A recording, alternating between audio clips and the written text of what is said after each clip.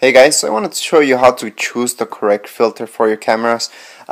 Basically, if you have, let's say, one of these lenses, it's a 15mm prime lens, you're not going to be looking for a 50mm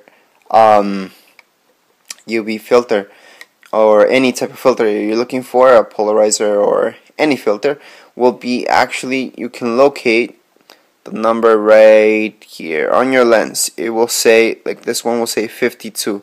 So although it's a 50mm lens, okay, right here you can see that, you do have to look for a 52mm UV filter. So this one has a UV filter on it. So you can see the UV filter says 52mm, okay? So that goes for that one, for example. It goes the same thing if you're looking for a bigger lens, such as this one. This one's a 70 to 300mm lens. So you're not going to be searching for a 70mm lens UV filter. You're going to be looking again at your lens for the number. So you just turn around your lens and look for that number. So there we go. So there's the number. Once again, it tells us a 58mm. So if you look at the UV filter that I put on this one, you will see that it says 58mm. Okay, it doesn't say on the sides, this one. So it should say in the inside. So in the inside of the filter, it does say 58. They usually do say outside, but this one, it says outside. Anyways, that's how you pick your filter for it. It goes the same with any type of lens.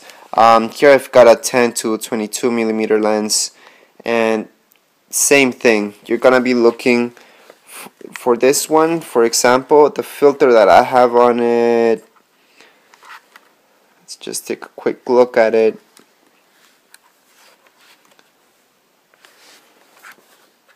So same thing, you just have to turn it around and look for the number. Okay, that's why we couldn't see the number. Anyways, and this one's not that visible, but you can see it through the lens kinda. These are really dark polarizer ones, so you can't really see through it. So bad example there, but as you saw in the other lenses, that's how you pick your UV filter. I wouldn't go for the cheapest UV filter, especially if you get like good lens such as this one or a 10 to 22mm. You don't really want to get a cheap piece of glass in front of your really expensive glass that you just bought. You do want something that's pretty good.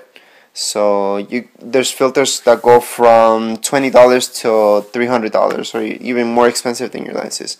It's up to you how much money you got. I go for the medium range UV filters. I don't see it necessary to get the most expensive one. I do get them online. They're always a bit cheaper, so I do suggest doing that. And yeah, that's how you pick one. If you guys have any more questions or anything regarding Mac products or how to install anything about photography or Mac, once again, just right here on my channel, and don't forget to subscribe and rate.